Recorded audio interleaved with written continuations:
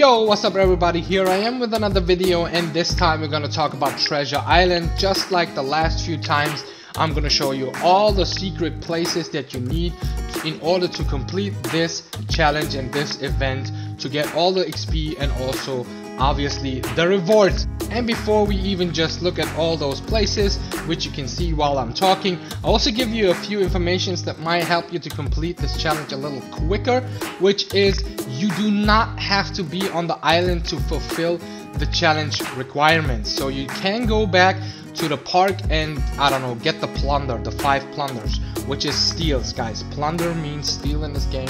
You have to have 5 steals, 21 points, and also 5 assists. In order to get these, you do not have to play on the island. Some people waste their time on the dots waiting for a game, and then they lose, and then they get on the dots and wait again and again and again. You do not have to do that. Just go back to the park, to deck 15 if you will, play 2s or 3s and complete these types of challenges there. Of course, the secret places you gotta visit on the island. Yeah, that's about it. If you're new, hit the subscribe button, like, comment. See you all on the next one. Love you all. Bye bye.